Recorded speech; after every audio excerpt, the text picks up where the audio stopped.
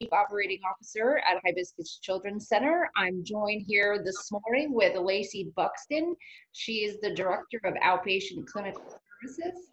And also I have Susan Murphy. She's the Director of Residential Clinical Services. Hello, ladies. Hello. How you doing? How you feeling today? Doing good. Good. That good's not a feeling. May is Mental Health Awareness Month. So today we're going to be talking about the impact of the coronavirus to Hibiscus as an organization, but also to the children and families that we serve. So Hibiscus provides therapy in the community. We have a lot of specialized programs serving the Treasure Coast and Okeechobee County. We also are a child caring agency that provides shelter and residence to children in need of a home, ages 0 to 17. So, you know, this coronavirus has impacted all of us. You know, there's not one person out there that's not impacted by this. So, Lacey, you know, would you mind telling us, you know, what you're with the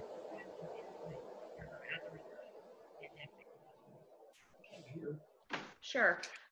So our clients have been reporting like increase in anxiety, increase in fear and feelings of stress with the school being at home. And, you know, these kids are now in the home every day with their families who sometimes it's not the best situation for them. So they're experiencing a lot of increased stress as well. Our clinicians are also impacted. You know, they have the fear of the unknown. They are worried about, you know, how are we going to provide services to our clients? So we've been providing that through telehealth methods, either through FaceTime or Zoom, whatever the family prefers. They've been speaking with the families at least weekly. Most often it's, you know, 2 to 3 times a week, whether it be through a quick phone call, checking in with them, seeing how they're feeling. But the kids have responded well to the telehealth, especially the teenagers. They really like it. They like anything to do with, you know, technology and phones. So they've responded very well. And it's been nice because a lot of times we depend on the families, you know, to get the kids to the appointments or to be present. So it's really convenient for them. And we're seeing almost an increase in the teenagers' participation in services. Wow. Okay. Yeah. Because I was curious as to how this has changed for you guys. Before the pandemic, did we use telehealth as much as we do now? No. No. Not at all. And for the most part, it's been working very well. Sometimes, you know, you do have the challenges with the technology, sometimes with the parents not knowing how to work it, but usually the kids show them how to do it and it works fine. So, but they like the different interventions that we're using too. You know, they've utilized some different things like bibliotherapy, using reading. They can, they've been looking up YouTube videos that are therapeutic for whatever it is the clients are feeling. Right. And with Zoom, they can share their screen and they share with the client what they're looking at. And they've just been processing through that and assigning homework assignments related to some of those videos that they've been watching. That's really good. We've had a really good response. Wow. Yeah. I think that there's a lot of positive things that could come from this. You know, it's not all negative, although I think there's days where it can seem like all the negative is in front of our faces, but definitely seeing some positive things as a result of this. So I agree. The clinicians are liking it too. And, you know, they've been super stressed out. So providing supervision to them weekly and trying to communicate with them on how they're feeling. I mean, we're all impacted by this and we're all nervous about it, but we, you know, trying to keep our composure and trying to help the kids as well. So we're just having open communication through our supervision about their concerns as well. And that's been helpful. Excellent. Excellent. Susan, so you work primarily at our residential facilities with and the staff. You know, what have you been seeing in our facilities? What is the impact there that you've seen? Well, the impact at the village and the shelter is that the kids have not been allowed to go off campus due to the COVID-19. So we've had to make some adjustments as far as school. They were doing school at the village. It was in their houses every day. They would be on school like 8 to 1. and then the same at the village or at the shelter. But at the shelter, the nice thing was that since the renovation, we've been able to split up the kids. So we have kids in the dining room, we have kids in the separate wings, and then in the literacy room. So it's really been very beneficial for them. They've been able to get on their laptops and be in contact with their teachers via Zoom and do their lessons. And then we have staff, we're fully staffed. So we have staff that are available to help them, throughout the day with that. Right. So staff are basically like the teachers. Correct. Yeah. Yeah. So that's been a change, but I have to say it's been absolutely fantastic. And the other, what things that we've had to adapt to is that we were having services, we had somebody coming and doing yoga classes, music, art. So we had to adapt, and we started a group that has their own karaoke machine. So yesterday they had a big concert. So no way. That's been really fun. And then the kids absolutely love it. We have another clinician who taught a client how to play guitar. And that's been a very therapeutic intervention for her, and helps her with to use her calming plan when she gets stressed out. And she has her own guitar now that she received for her birthday. So that's excellent. We're also doing more daily groups. And then we do have the equine therapy for some of the kids, for a smaller group, say 6, 7 kids, that will be able to go to the Harmony Hope Stables. Yeah. What is it called? Harmony Hope Stables. Harmony Hope Stables. And then they're able to go there and just be there without any other kids. And then they do music class there. They have the mini horses, and then we have one Rio, the big horse that they're learning how to ride. So that's been excellent. Awesome. Yeah, it's been really, I'm really proud of the staff, because they've really picked up and gone, above and beyond during this pandemic. Yes. I mean, I think it just shows how resilient the kids are. And Yes, absolutely. I mean, everyone has really just come together and made the best of this situation. I feel like when it first came about, it was like, oh, what is this going to look like? All of our kids doing remote learning, and, the struggles with that. But right. It actually has turned out to be another positive thing. So.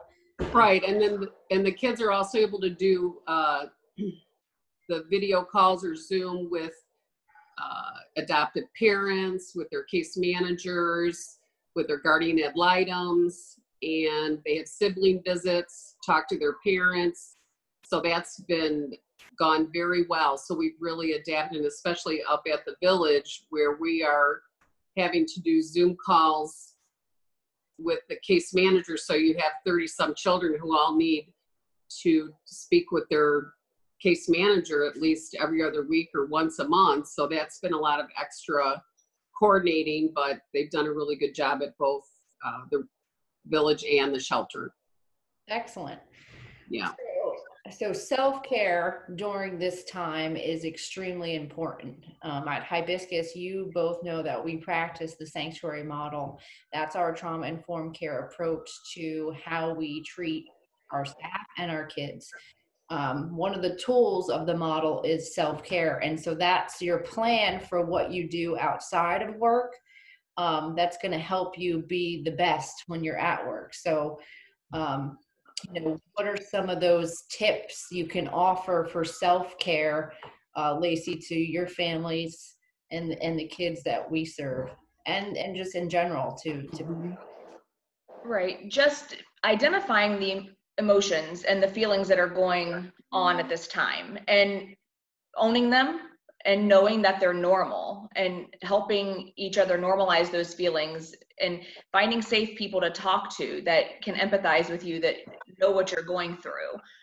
Connecting with others is a good way. It's really difficult with the social distancing, but video chatting, calling people on the phone. I know I have a best friend that I call every day, and we talk about whatever, and it just to get your mind off of what's going on. So just utilizing your support system, you know, building a healthy routine, healthy sleeping habits, healthy eating, exercise. That's something else that, you know, the clinicians and I talk about a lot is, you know, what are you doing for yourself? You know, you can't expend all of your energy, you know, and then not give yourself some reprieve and get that energy back. Yes, for sure. For sure. It's very important and not something that we want to just dismiss or take for granted, for sure, especially us working in the health profession, so, and our staff. So, and Susan, you know, tell us about going into the summer. I believe yesterday was the last day of school for Warren County. So, you know, how can we look towards the future and instill a sense of hope, you know, for our clients and staff we serve? Okay, so they had a pizza party yesterday for the last day of school. I think I lost the video on this. Here I am. And which was really, really, really very fun. And then they're going to be starting the Hibiscus Day Camp next week, where they will have activities are planned for every day. And hopefully over the summer, since they're going to be reopening, you know, the Disney, SeaWorld, hopefully the swimming. I mean, we're going to be able to do some really fun things. I think they're going to have to get creative with some of it and probably maybe bring some of the activities or what they can do on at the, you know, on campus, at the shelter and at the village. The village is, I think they'll be done with school next week. They're having a luau next Friday to celebrate the last day of school. Yes. And at the village, they always have parties for every holiday possible. And then once a month, they have a party for all the birthdays. So they continue that. They just had a barbecue last weekend for Memorial Day weekend. So all the kids helped with grilling and, you know, they had, I think Chick-fil-A came in. They, you know, hopefully we'll have the volunteers will be coming back in maybe by, I don't know, July.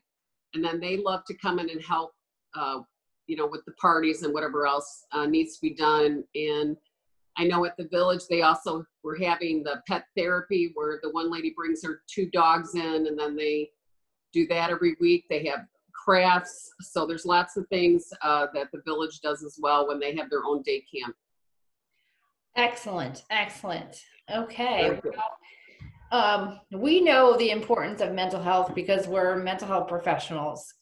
So we prioritize it and, you know, but it's extremely important given the times, these unprecedented times. So we really want to just promote mental health awareness and be able to help others, help the kids, help our staff, help our community. So I want to thank you both for doing this Zoom interview today, and have a great day. Thank you, ladies. Thanks. You too, ladies.